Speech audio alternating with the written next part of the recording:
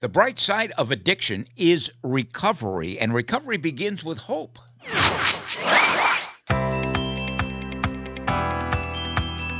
Welcome, everyone. If you are new to our podcast, we welcome you. And if you've been here before, by golly, we welcome you back. Hey, if you're in recovery or know or love someone who is, or simply want to know more about the recovery process, or maybe you're a bit concerned about someone you know or love who is harmfully using alcohol or any other drug, this is the podcast for you, as we carry the message of hope and the promise of recovery. And a reminder that you can find all of our podcasts at recoverycoasttocoast.org. Recent episodes have featured interviews with actor John Larroquette, astronaut Buzz Aldrin, musician Bonnie Raitt, authors Brene Brown, Anne Lamott, J.A. Jance, former NFL players Ryan Leaf and Thomas Hollywood Henderson, plus an archived interview that I did with Betty Ford 41 years ago. All these interviews and more are on our website, plus conversations with everyday people in long-term recovery, sharing their story, their insight, their path. Now, in this edition of Recovery Coast to Coast, we're going to head into nature as well as into nurture. Well, I'll have a conversation with an award-winning wildlife photographer. His name is Brad Orsted. He's a man who traveled down the darkest of roads in the most desolate of places. His young daughter, just a year and 3 months old, died tragically following an overnight stay with his mother under mysterious circumstances. And while in the wild, he faced death twice, coming face to face with a giant grizzly bear on one occasion and a wild mountain lion on another, all while trying to figure out a way to stop drinking, which was also killing him slowly but surely. Here's a quick clip from today's interview. I got sober on September 4th, 2018, and that following December on the 15th, I had probably my wildest solo experience, and I cut some fresh mountain lion tracks and walked this big male down. He was drinking out of a creek, so he didn't hear me. When he turned around, we locked eyes. I kind of wondered what he was going to do. He just kind of turned around and sauntered off. He never even looked back, which after I consulted some books on cougar ecology and stuff, that's a sign of a really confident animal, that he's like, I'm not even worried about you, picture boy. Like I don't even give you a second look. Last I saw was his tail flick and disappear over this rise, and I knew that was a gift for me. That was very, very early on in my recovery, and I was white knuckling it. And I had those little wild moments. I saw that grace and that power and that raw wildness, and that I wanted that for my life. My conversation with Brad Orsted is coming right up, and later in the podcast, we'll hear from the iconic actor Sir Anthony Hopkins, reflecting on his long-term recovery. I also want to let listeners know that there's a brand new musical on Broadway. It's a remake of the classic Days of Wine and Roses. I've included a review of that in the show notes. I'm Neil Scott, host of Recovery Coast to Coast, so thankful and filled with immense gratitude that you've chosen our podcast to listen to. There's a lot of podcasts in recovery out there, and I'm blessed and honored that you have chosen ours. Our website, by the way, is recoverycoasttocoast.org. And a little background, following 17 years of nightly broadcasting on iHeartRadio in Seattle, our podcast, which is coming up on 3 years old, features interviews with everyday people in recovery, as well as clinicians and authors, recovering celebrities, those who offer the promise of hope and the reality of recovery. Plus, well-vetted resources for individuals, families, and friends. We invite you to enjoy it and to share it with your friends as well. Recovery is an American way of life. A reminder, our email address is recoverycoasttocoast@comcast.net, and we'd love to hear from you. Recovery Coast to Coast, sponsored by Sundown M Ranch, one of America's oldest, least expensive, and most successful treatment programs. Is there someone you know or love who made a New Year's resolution to stop drinking or using other drugs, only to break the resolution in short order? Well, the intention was commendable, but the reality obviously different. Why?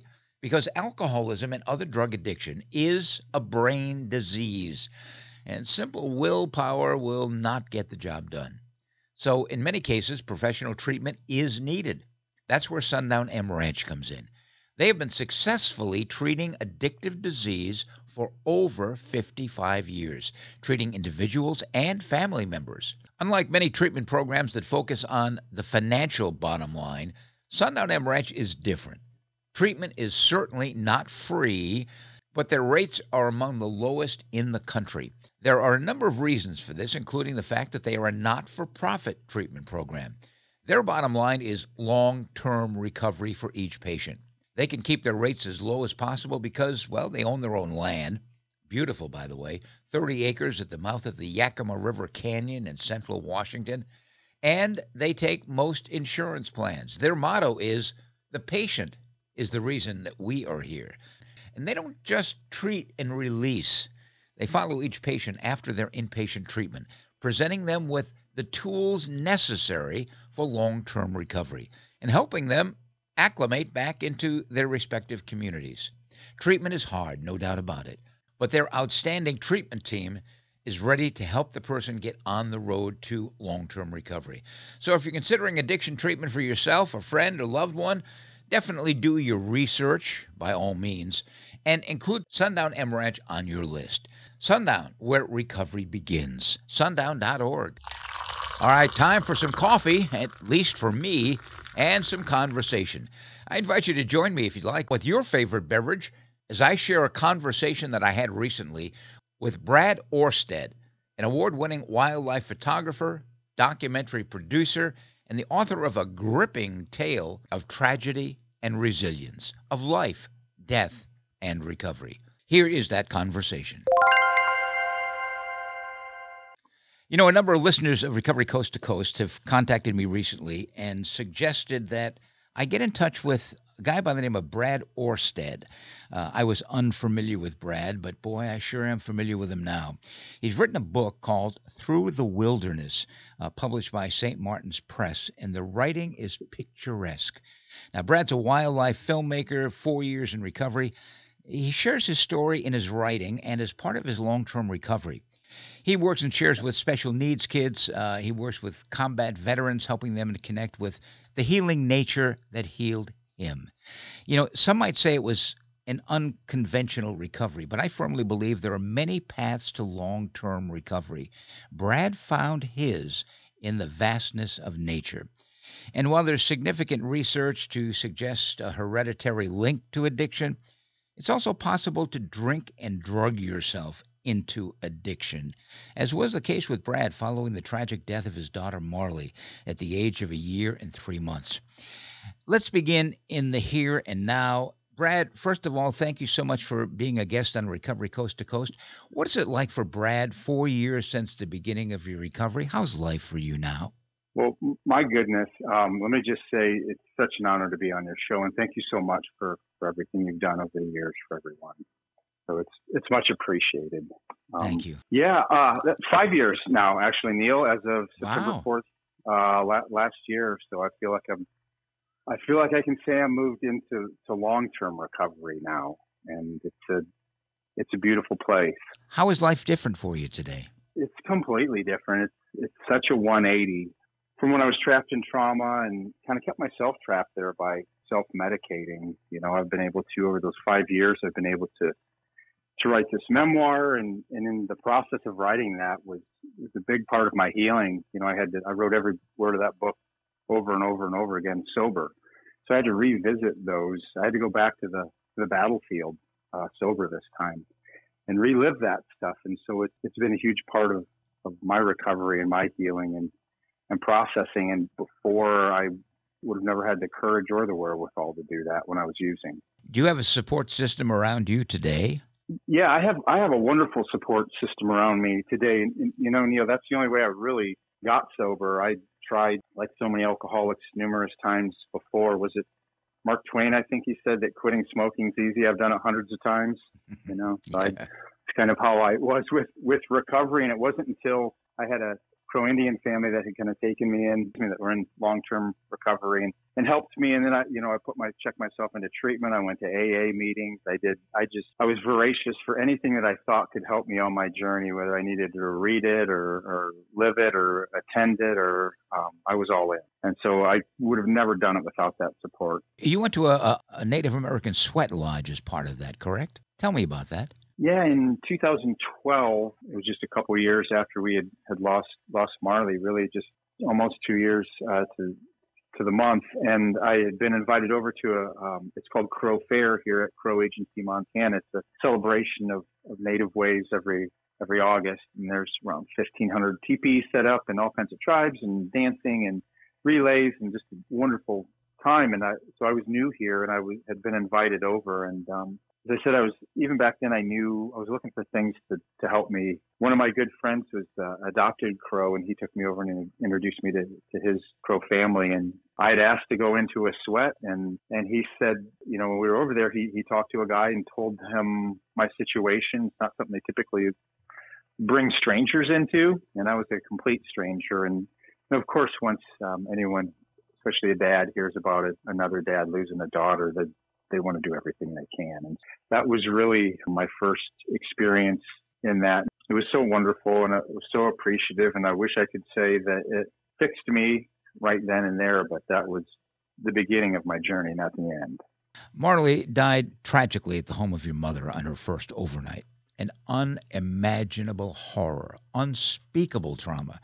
How painful was it, Brad, to revisit all of that grief on the pages of your book? It was a tough one, Neil, honestly. I was also going through a divorce at that time and living in a camper next to my friend's house, not, unsure even where my life was. All I had was my recovery and that manuscript. And so I just poured everything into it, and I just got into a system of 5 things or so every day. I mean, I would eat, fish, write, have tacos, do it again, just every day, like just this routine.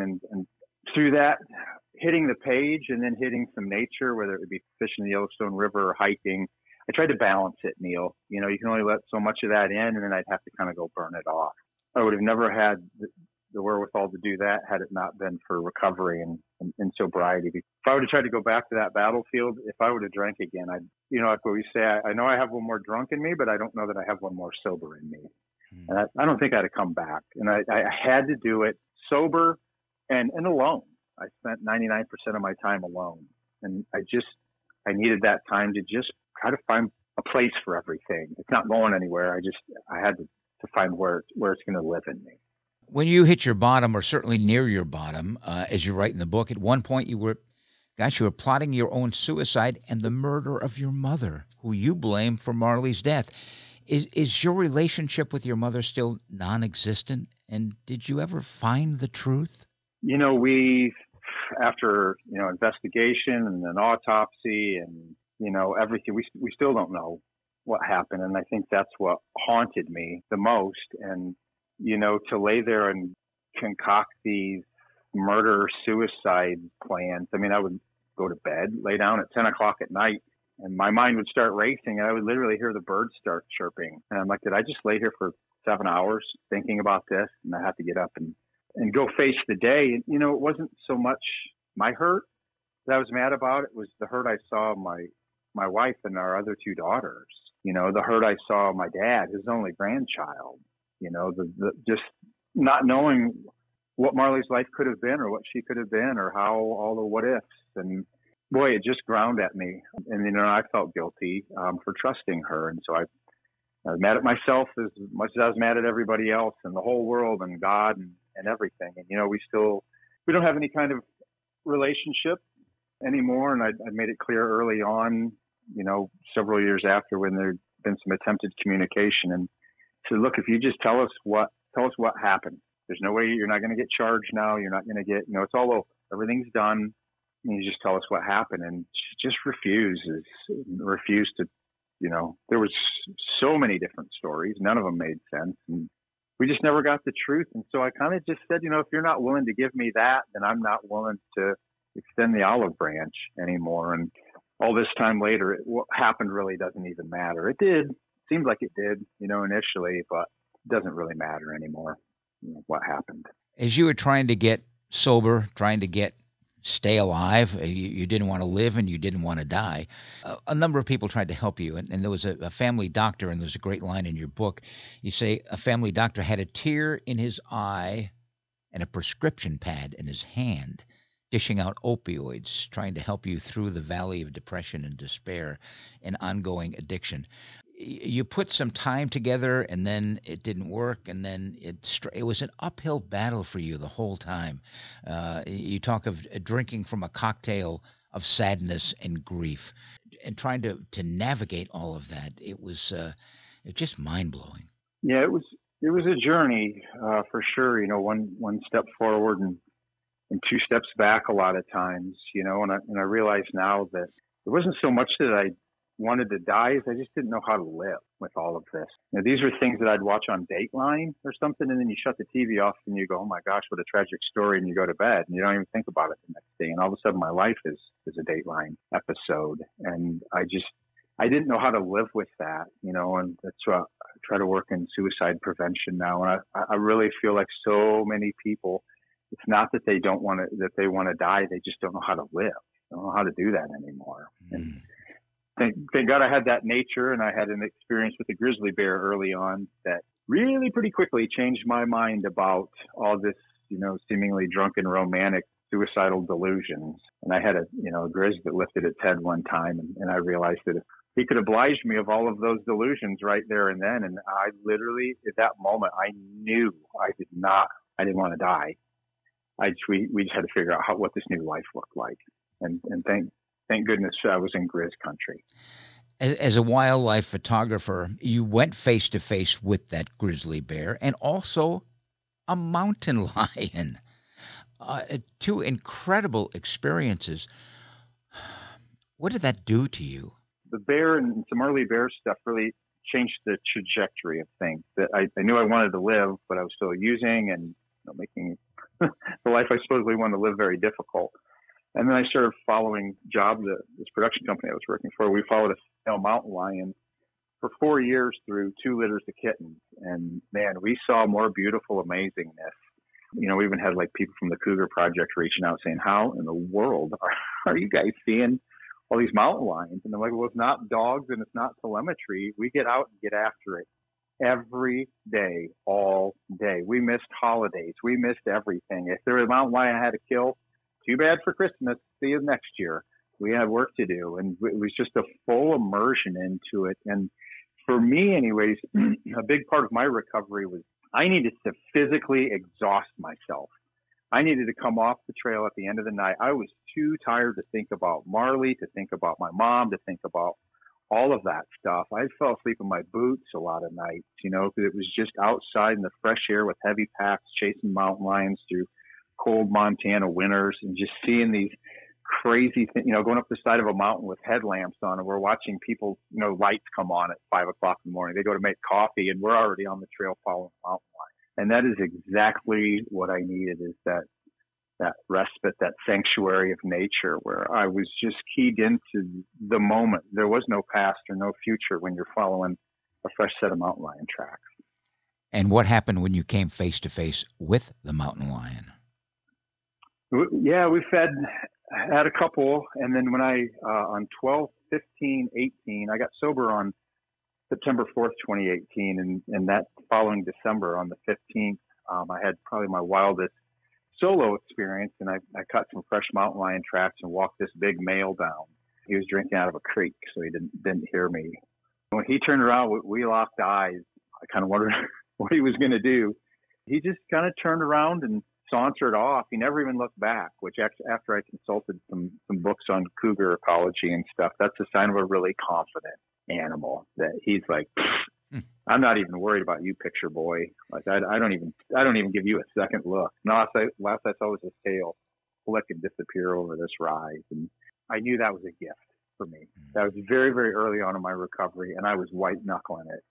And I had those little wild moments. I saw that grace and that power and that raw wildness, and that I wanted that for my life. You were white knuckling it, and you were losing your grip at the same time. Yeah, it really, boy, I knew I was struggling back then, but probably like everybody in recovery, you look back and you go, oh man, I was barely hanging on there for a little bit. Like it was a constant battle. I just had to rewire my brain that when I thought of trauma, I went for my boots instead of the bottle.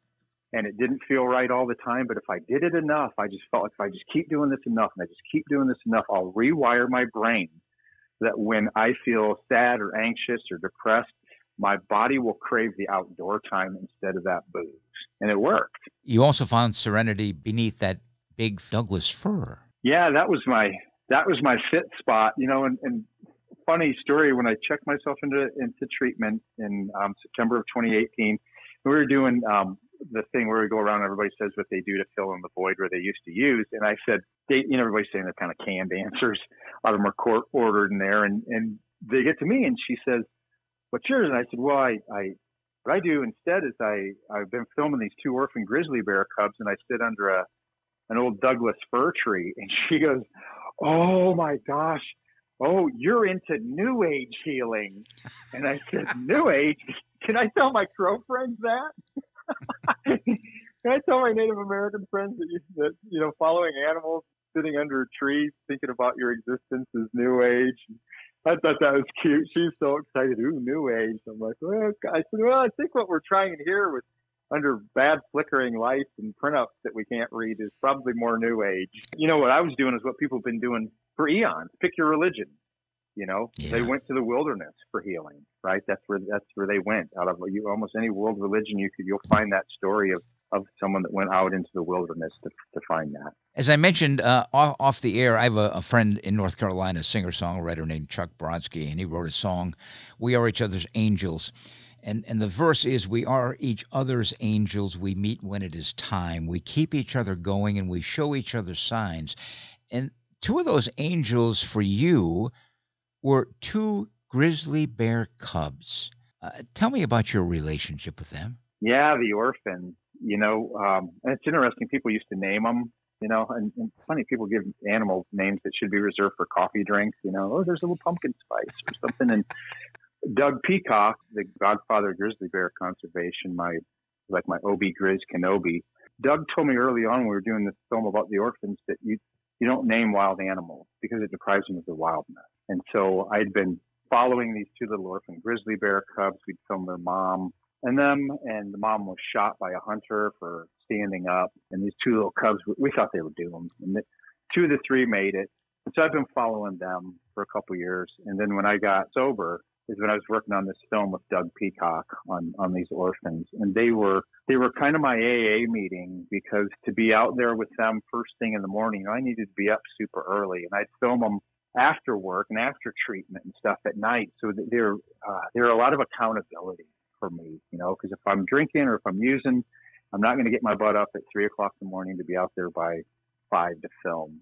So I just felt a real connection to them too, feeling like I wasn't the protector I needed to be for Marley. I just felt a real sense of like dad for these little orphan grizzly bear cubs.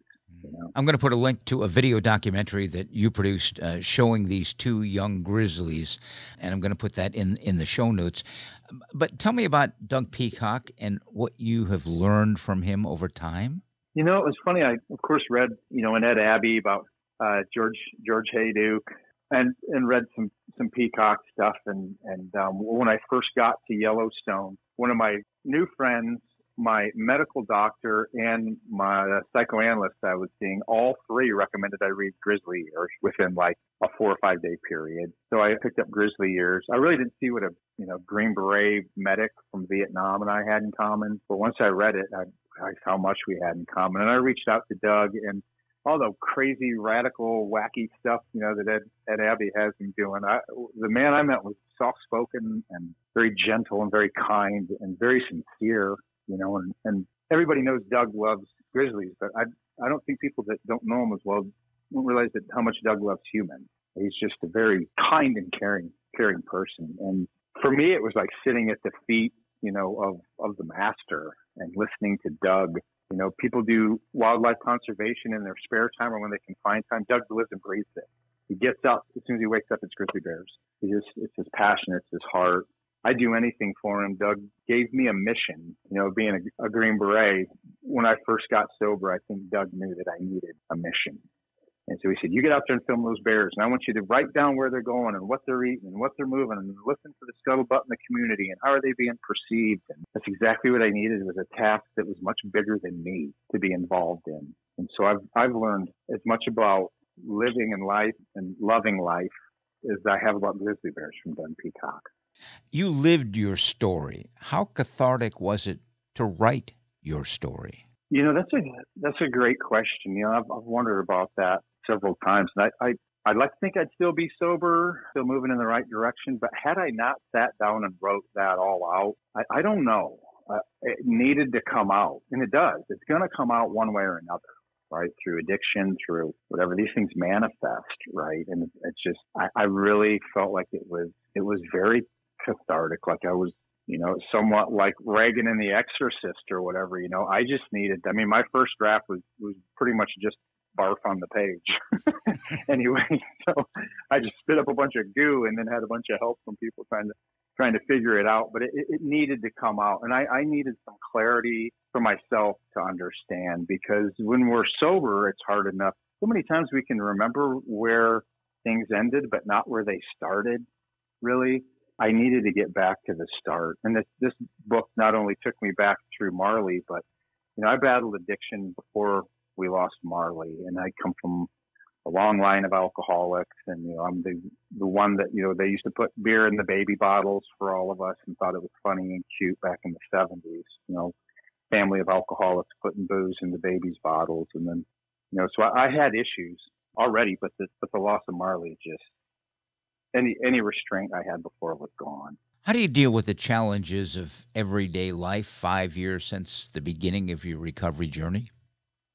I don't really have any, Neil. I don't have a lot of challenges by design. I've worked very hard to get to a spot where I'm happy in my life. I'm content with what I have. I feel like I got that second lease, and a lot of days I'm just so dang happy to be here that, I came to realize that I was my biggest problem and I was my only solution. And once I got the heck out of my own way, to retrain my brain, but to stop worrying, we get so used to feeling like that second shoe is going to fall. And I think the goal is to quit counting shoes and just breathe and just be here. And so any challenges I have these days, the ones I've put in front of myself, we just work. And, so a beautiful thing about people in recovery, I find, are so resilient to other things, right? We realize what is important and what is not important, what's worth getting upset and worked up about and what isn't. And it's giving me such a fresh perspective on not only recovery, but just life in general, that, if I get a little stressed out, I look at what really is eating at me and we just fix it. And if you can't fix it, just let it go, right? And just have this philosophy of, if it moves towards me and I like it, I'm going to move towards it. And if it moves away from me, I'll let it go. As excellent a writer as you are, Brad, please tell me there's more to write, more to share, more to capture, more to film, and more stories to tell. What are you working on now? Yeah. So St. Martin's was part of the first book, is they're interested in book 2. I think would like to take a first look at that. And so what I've been thinking is probably another memoir type book, more excerpts from the wild. When I went to write book 1, I went to Doug Peacock immediately. And Doug said, use your wild story. All these experiences you've been having, use those as your what drives it. And then the connective tissue is the summary that brings it all together. And so I'd like to do that same thing with book 2. My focus now is we're doing wilderness wellness workshops, just expanding on what I've already been doing and doing my own workshops. Now I've got a new partner. And so we're going to be doing this holistic approach to a nature-based therapy. And I really want book 2 to kind of follow that, so I can, again, go to some of my stories from the wild, and then dovetail that with what we're going to learn here, working with people, a lot of people, hopefully, in this wilderness therapy stuff. So I'd love for that to be kind of the first one kind of touched through the wilderness, kind of touched on that I found healing in nature. The second one, I'd like to do a little deeper dive. What do you say, Brad, to a person much like yourself who's still filled with denial, yet internally is struggling? Where is the hope? What do you say to that person? That it really is just about hope, and just that, we do get better, and we get better together, and we stay better together. And I know some of all the sayings and stuff that people have in recovery may seem, a little cliche or overused, but they're so true, is why we continue to use them. Is that hope, right? And what I found personally is, when it's the darkest, one tiny little Bic lighter can illuminate a whole stadium. Really, just a tiny little light in the darkest times illuminates a big area. And we do get better, and we can feel better. And I didn't believe it, and I was skeptical, and I thought I was probably one of those guys that quit drinking and then was a dry drunk that was mad at the world because I had to quit drinking. I love sharing the message because it is such a wonderful transition to feel better, and to feel loved, and to feel connected. And, anybody that's struggling, I just, my heart goes out to them. Everything goes out to them. If there's any way I can help, there's ways that people through you or through my website, or they're welcome to reach out, get a hold of me. But it's like we talked about, Neil, it's hope that we get to get better, hope that we can bring that message then full circle. When we start to get better, then we share that, and then everyone gets better, just like trauma ripples out. It's health and wellness and hope and love and healing can ripple out too. So just hang on and get sober and eat some cake and have a good time, right? Like, let's make recovery fun and beautiful and happy, and just be kids again. So that's my goal for everybody, is just it starts with self-love. And you just, we get sick and tired of being sick and tired, and something clicks in you, and you're ready to go and make a change. How about being around other people who drink? Is that a problem for you? No, not at all. I took a real monastic approach when I got sober. I spent way more time in nature than I did around people. So for several years, I wasn't around it. And then right as I thought I was ready to go out and see the world again, COVID hit. And so then we got kind of locked down some more. And so I've been going out now, and quite frankly, I have a few friends, and I like it when they don't have drinking problems, and I like it when they have one or two, and they get a little bit fun and a little bit goofy, and it makes me feel smarter. And I can, I'm like, oh, well, I'm better at I used to think I was a great conversationalist when I was drinking, and now I realize that I was just blathering. And it's good for me to see some people out places that have had too much, and remember that I'm one beer away from that, always one beer away. So it really doesn't bother me. I was very fortunate that my Crow sister did a ceremony for me years ago, and those cravings were taken from me. Like I've never had one since, through a divorce, through everything. I don't have cravings anymore. So I can be around it. I can only take so much drunk talk right in my face before I have to excuse myself. But it doesn't bother me. It doesn't trigger anything at all. As a matter of fact, I've tried to get some people home or encourage them, maybe that they're probably good for the evening. Water would be good. And it feels good. It feels good to be able to be there for myself and for my brothers and sisters who might need it. And, let people enjoy. I don't have anything against alcohol, right? It was me that had the issue, not the alcohol. Before we close, I want to ask you one final question. What does recovery mean to you today? Recovery is life. It's everything. It's just, we're here for such a short, beautiful time. And I really honestly feel like I've been born again. Like I have this outlook again, like I had when I was a kid. I'm excited. I'm curious. I want to be all inspired. That's what recovery is to me. It's my life. I got my life back. Towards the end of your book, you write, eventually, I had to come to realize it wasn't the bears, the wolves, the lions, the beauty, or the horrors of Yellowstone that saved me. It was love. Love for me, love for you. A love for the infinite web of life we are all in an inextricable part of, and my place in it. We're all bits of assembled stardust, and everywhere the grizzly bear walks is hallowed ground. Every time my feet share the ground, I am filled with a sense of awe, and I feel Marley right there with me. All is right, if just for a moment I pause to thank the spirits for all the love around me. I often say recovery is living proof, and Brad, you are living proof. I thank you so much for your time, for your story, for your openness, for recovering out loud.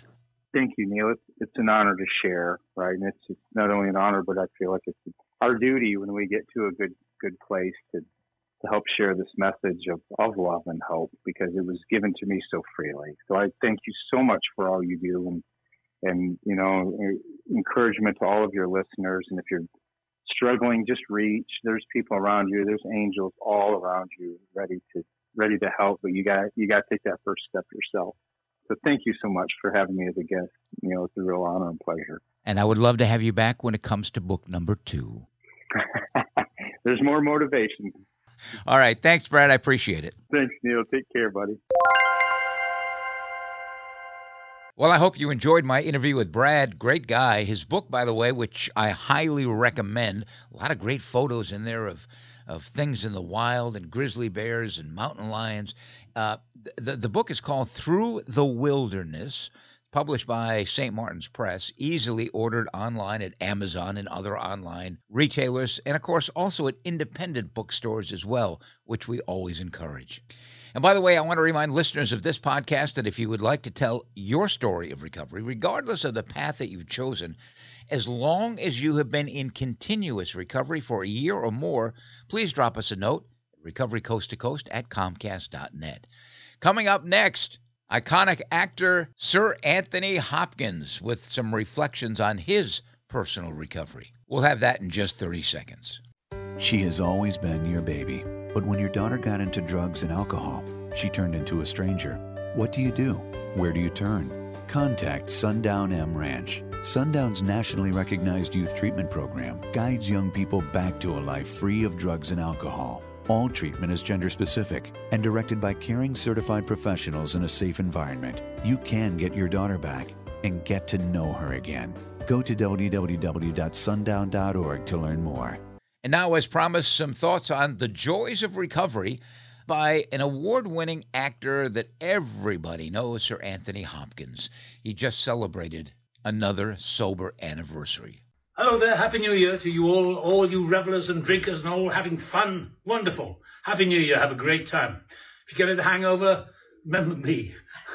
I don't get them anymore because 48 years ago today, I stopped. I got help for it and my life changed. I don't envy you having fun out there, but if you need help, day at a time, life is in session. Go for it. Well, that wraps up this edition of Recovery Coast to Coast, the national podcast. If you've enjoyed our podcast, please share it with others via social media, or simply tell another friend about it. You can find all of our podcasts at recoverycoasttocoast.org. If you'd like to drop us an email, get in touch. Our email is recoverycoasttocoast@comcast.net. Remember, if you know or someone who's experiencing problems with alcohol or any other drug, here is a 24-hour national helpline. It offers free information and confidential treatment referrals. Spanish-speaking individuals are available as well. 1-800-622-HELP. And we encourage you to check out findsupport.gov. It's a fairly new website designed for individuals, families, and friends, including how to pay for treatment, how to find low-cost and free treatment options. You'll also find healthcare support and how to help someone else or find help for yourself. It's all in one place, findsupport.gov. And join us next time for America's Voice for Recovery, Recovery Coast to Coast, the national podcast. And another shout out to our sponsoring organization, Sundown M Ranch, where recovery begins. Sundown.org. Be sure and check out the show notes, by the way, for additional information on our guest today, as well as the review of the new Broadway musical, Days of Wine and Roses. I'm Neil Scott, reminding you to stay healthy, live in gratitude, and be kind to others. Remember, the bright side of addiction is recovery. Pass it on.